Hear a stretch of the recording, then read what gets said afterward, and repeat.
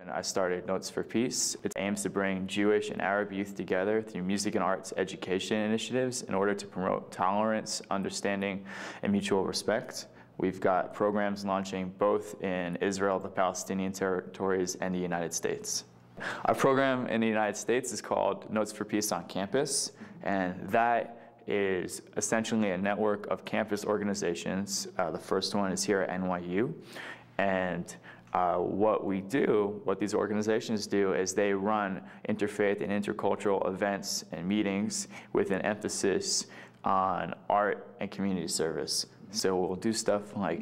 cultural events in New York City that focus like going to an Israeli restaurant followed by an Egyptian restaurant, or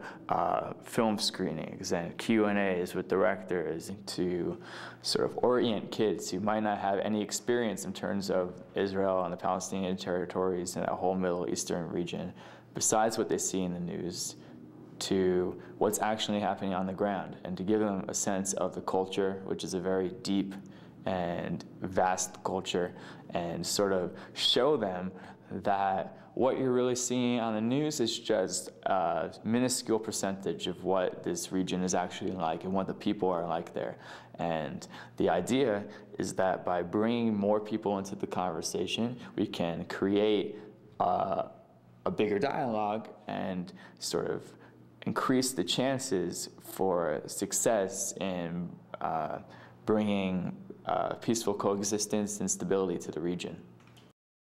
At the Notes for Peace camp, we're going to bring about 100 Israeli and Palestinian youth together, along with 25 artists from around the world, to sort of work on collaborative arts projects, teach subjects such as music, film, photography, in the interest of building coexistence and peace.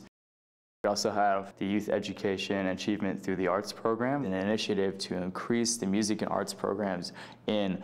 low-income Israeli and Palestinian public schools. So you have, for example, the Ethiopian sector, you have the Arabs who live in Israel sector, and Palestinians in the West Bank and Gaza. And what we want to do is we want to take arts equipment, used arts equipment, and also new,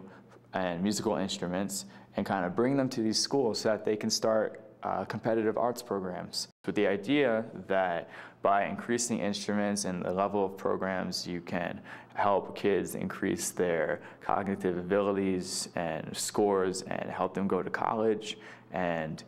with higher education means more economic opportunities, which can lead to better stability in the region, which we are a strong believer in. And we've kind of seen that through some research that music education can play a big role in helping kids both stay in school, because it helps build community and decreasing the dropout rate and therefore the level of crime, and kind of give kids a way to get ahead in life.